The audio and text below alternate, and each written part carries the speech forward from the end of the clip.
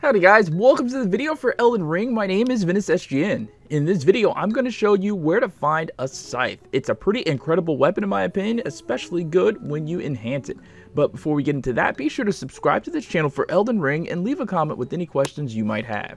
To get this particular scythe, you must first discover the Cliffbottom Catacombs. This is a place that is extremely easy to get to. It even has a guidance statue if you need further help getting to it. To get there, I started from this Lakeshore Grace site and then headed northeast on my mount. The guidance statue is here, seen on my map, and it will point you in the right direction. Be careful getting there though. There are these tiny little men that litter the area around the catacombs entrance, and they do a decent bit of damage. Inside the catacomb can be tricky as imps are all over the first section and are pretty strong and hidden, usually around corners. When traveling down hallways, I suggest to stick to a side left or right as there are glintstone arrows that will impale you if you walk down the middle. If we break this catacomb up, I put it into two sections, one where the enemies you face will mostly be imps, and the second section where it's nothing but these ogre looking things that have really aggressive combos. In the first section is where the scythe is hidden, though these catacombs have a lot of other good loot drops for completing it. The scythe is actually in an upstairs room. To get to it, you must defeat a few imps and at least one ogre. There is a second ogre sleeping beneath the staircase, but you can skip him if you want because he won't wake up unless you go near him. So once you reach the staircase seen here, head up and ignore the misty door for now because there is an ogre waiting to ambush you. I dealt with him by repeating glintstone pebble blast. There are two imps on the ledge to the right of the second staircase. Deal with them as they have really annoying ranged attacks as well as their normal melee weapons. Once you finish with the two imps and the ogre, heal if you need to, then head through the only door at the top of the second staircase.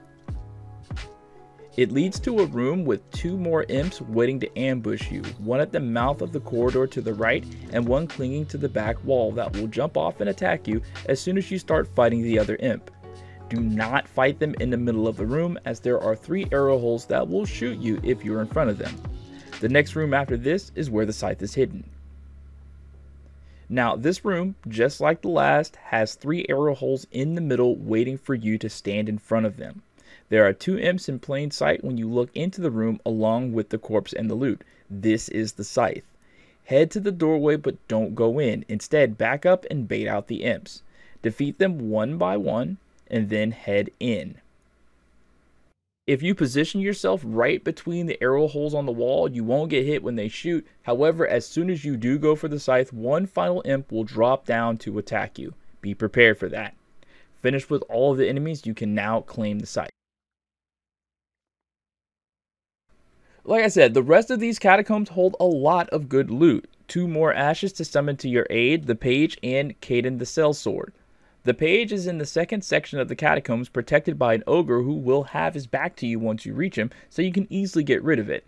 And Caden the sellsword is the reward for completing the dungeon by defeating the boss at the end. Caden the sellsword costs 88 FP to summon, so if you don't have the FP, it might not be worth it to go for it just yet. The page is also kind of expensive at 81 FP to summon. In the stone sword door, the misty one that we ignored earlier, you can find the Nox mirror helm.